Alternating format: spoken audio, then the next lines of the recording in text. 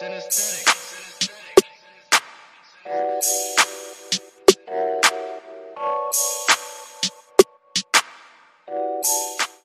news, breaking news, everyday news on Prince Miller Entertainment TV. Subscribe to the channel, follow us on all our social media platforms on Instagram, Prince Miller Entertainment, Facebook, Prince Miller Entertainment, Facebook group, Prince Miller Entertainment TV. Welcome to another edition of our daily news, everyday news, breaking news on Prince Miller Entertainment TV. Today is the 16th of November 2021. And so guys, here's the latest.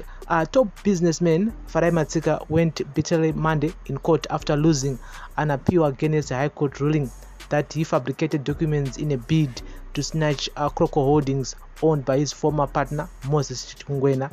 The case was dismissed on appeal with costs at the Supreme Court.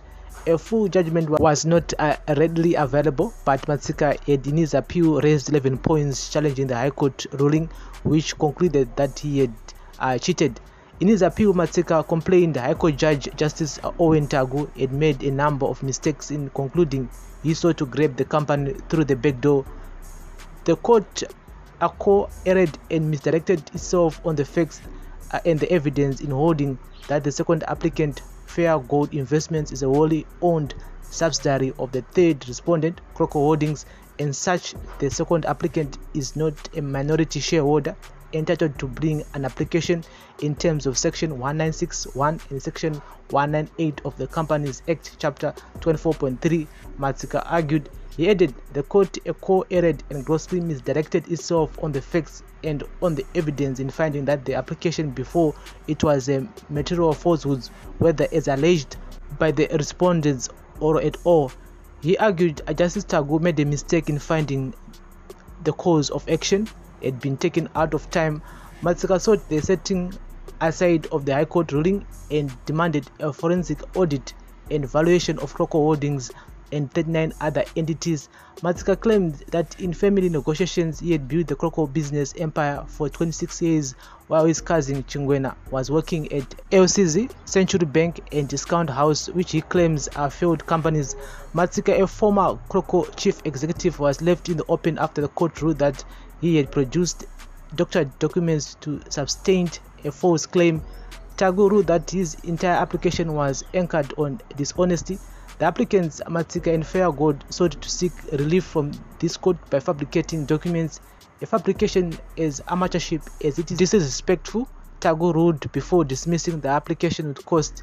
In the application, Chungwena had argued that Matsika failed to place before the court evidence showing how he secured the 30% stake in the car firm, while Matsika had claimed that Fibion Gwatidzo of Baker Tilly Gwatidzo Chartered Accountants was the shares transferring secretary in 2006. It later emerged through Gwatidzo's secretary that the accounting firm was not yet in existence at the time. Justice Tagu ruled that by extension of logic, the applicants needed to explain why the share capital amount was expressed in US currency, which was not in use in Zimbabwe until 2009. The judge said they also should have taken the court into their confidence and explained how Baker Tilly Gwatidzo Chartered Accountants could have executed the share transfer documents in May 2006 when that firm only came into existence 6 years later in 2012. It is clear from the answering affidavit that the applicants did not deny that Baker Tilly Gwatidzo Chartered Accountants was established in 2012. So that's the latest here, and this is a family issue, but still, I mean, you don't know what was. So Farai Matsika, is actually losing Croco Motors.